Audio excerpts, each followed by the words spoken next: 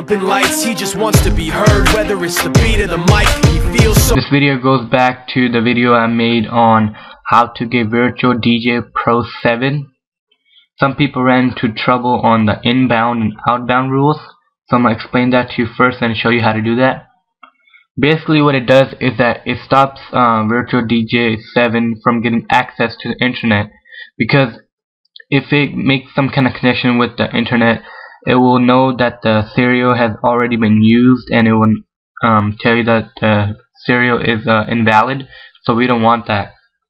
That's why we create the inbound outbound rule. So I'm going to show you how to do that. Just follow along and I'll try to make it as simple as possible.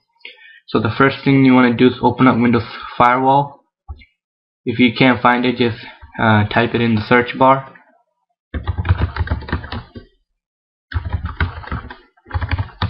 So yeah, it'll show up something like this.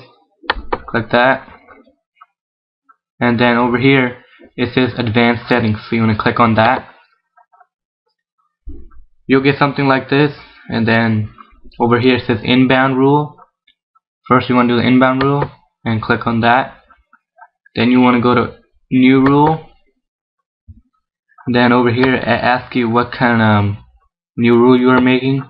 You want to click on Program and hit Next, and then you're gonna click on this program path, and then so you probably come up with something like this: program files, Virtual DJ, and then you just want to click on Virtual DJ Pro and click on Open and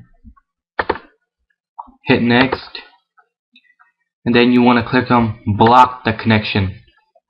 Remember, not allow the connection, block the connection.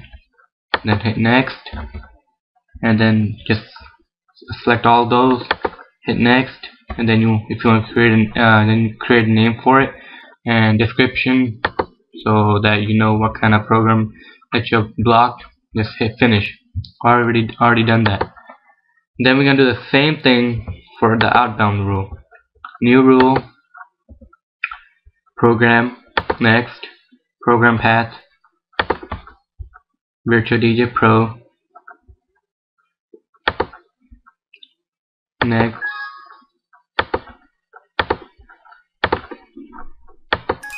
next, block the connection, next, that, name, and boom, that's it. So that's all you gotta do, guys. It's very simple. I forgot to mention that in the tutorial I made on how to get it. I should have done that so that people didn't get confused, or if people were confused, there's something to refer to. So sorry about that, but you can always refer to this video if you don't understand it, and I'm pretty sure it helped a lot of you out there. So yeah, if you ever want to create an inbound or outbound rule for another program, you can use the same way that I showed you on how to block Virtual DJ Pro 7. So that's it, guys. This is the response to that video, and I will see you guys next time.